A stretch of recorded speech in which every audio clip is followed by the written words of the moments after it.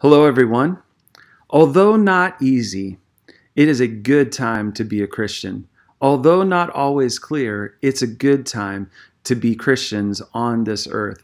Throughout the world, there's all sorts of division, chaos, confusion, and perceived hopelessness. And yet, as the people of God, we have a sure foundation as citizens of God's unshakable kingdom.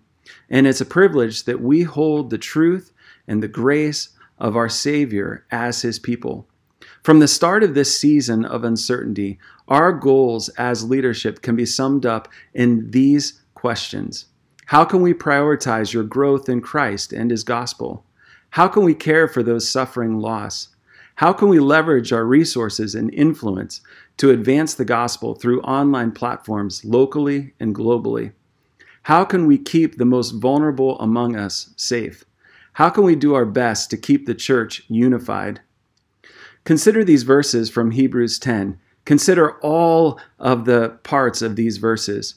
Let us consider how to stir one another up to love and good works, not neglecting to meet together, as is the habit of some, but encouraging one another, and all the more as you see the day drawing near. There's a lot in those verses, but as we consider those verses, they're really good for us as a church, because we need each other for this gospel to advance. Whether we meet at the church or online, via Facebook or through Zoom, we value the togetherness of corporate worship and community for the sake of all of our growth in the gospel. We have waited to the final hours this week to confirm plans for Sunday in order to limit the likelihood of Pennsylvania or Allegheny County or the weather impacting our plans. We plan to gather for worship at 5 p.m., one service, at the church or online via Facebook. You choose how you want to participate, but please choose to participate. You can register with the link below, and you can choose to sit on the patio or inside. Pennsylvania has mandated the wearing of masks in public areas until further notice. There are exceptions described in Section 3 of the state's recent mask order.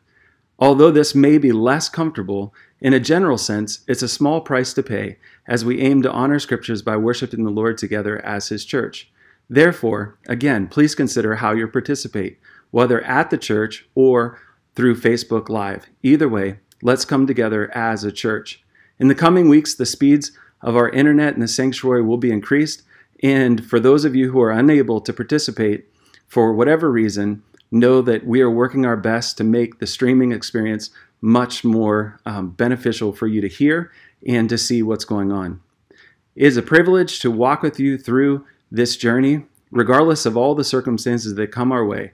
Remember that we have the hope in Christ, and you and I have the privilege to worship Him together as His people. Looking forward to connecting with you soon. Take care.